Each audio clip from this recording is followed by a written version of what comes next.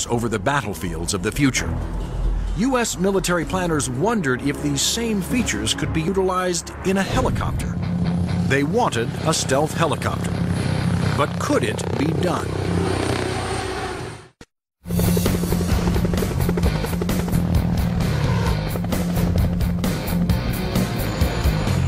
Over the last 50 years, helicopters have evolved from slow-moving multi-purpose support vehicles to fast-moving frontline attack ships. But in the high-tech wars of the future, speed alone is not enough. Information is the key. There's three elements that are critical to warfare. The ability for you to know more than the enemy, the ability to maneuver quickly around an enemy and gather more information about them, and the ability to provide precision firepower at the enemy.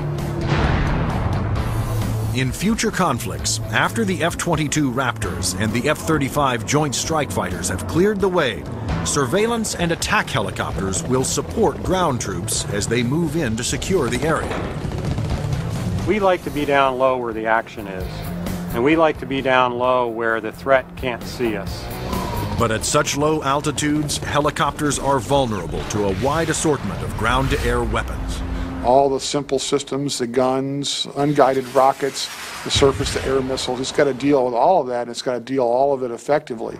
The Pentagon has responded with a two-pronged strategy to counter this threat: inexpensive, expendable unmanned helicopters and stealthy manned helicopters. Unmanned helicopters will be primarily used for surveillance and for gathering targeting information. Fire Scout, designed by Northrop Grumman, was specifically developed to take off and land on Navy ships. However, the key to creating a successful manned helicopter for future combat is to make it stealthy like the F-22. But the question is, can it be done? Achieving stealth in a helicopter is different from stealth in a fixed-wing aircraft. You're concerned about different signatures: radar reflectivity, infrared, noise, all things that will give away an aircraft's position. Those signatures, like heat, smoke, and sound, put helicopters and their pilots at serious risk over the battlefield.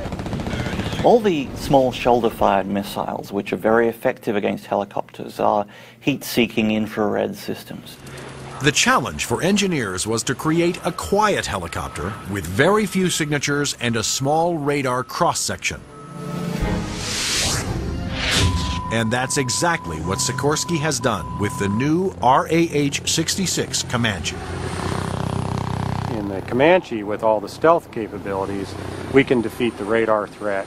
We can defeat the guy with the shoulder-launched heat-seeking missile. And from the guy popping up in the tree, our agility defeats him. Our small size, our quiet acoustic signature defeats him. Often the first thing you hear from a helicopter is the sound of the wake from the main rotor hitting the wake from the tail rotor. In the Comanche, the fan tail is shrouded, so there is no interaction between the fan blade tips and the main rotor tips, and it's also canted slightly. And those all contribute to reducing the acoustic signature. Engineers also experimented with the main rotor to find a quieter design. If you look at a Comanche, it's got a 5-blade rotor, and what that does is it cuts down the normal chop, chop, chop sound from a helicopter into a more discreet whir that kind of blends into the background.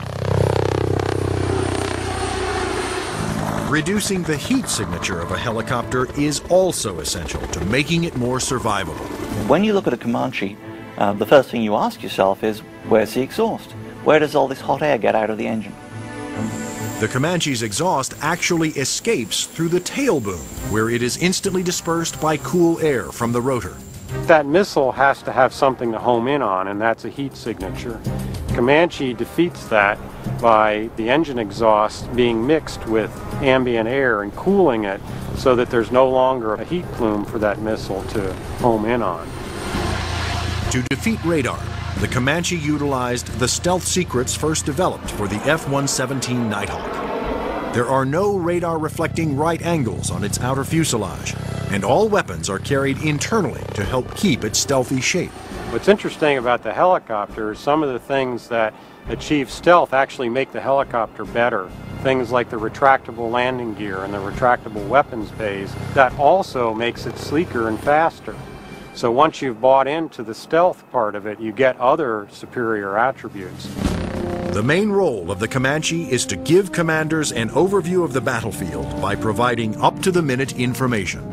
Comanche is going to be basically their flying cavalryman. It's going to dart in and out, slash and cut, be a reconnaissance vehicle. As Comanche's two pilots gather data, their computer shares that data with other Allied forces. When the Comanche finds the enemy, he's going to kind of direct like a quarterback to apply the firepower to defeat that enemy.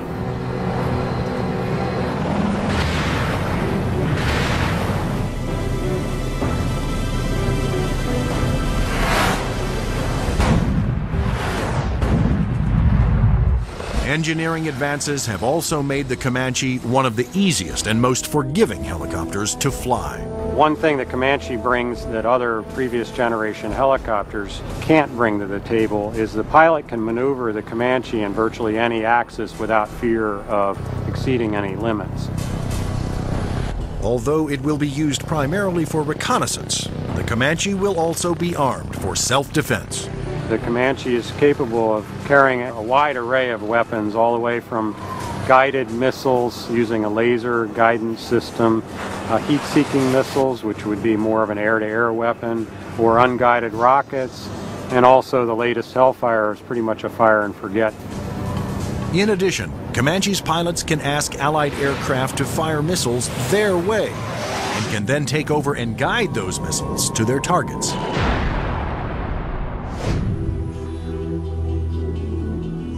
If the Comanche is hit, its computer system can often fix itself by reassigning vital functions to undamaged computer cards. This is where the computer brain of the Comanche is. There's one on either side of the aircraft, so there's two redundant brains. If one of them is shot out or fails, the other one can operate the aircraft 100%.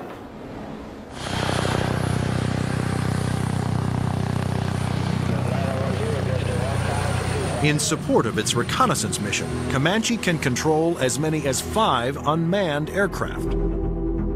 When the Comanche may be employed, it may have little vehicles that it launches out, so it has its own little eyes over the hill so it can see what's going on without putting itself at risk.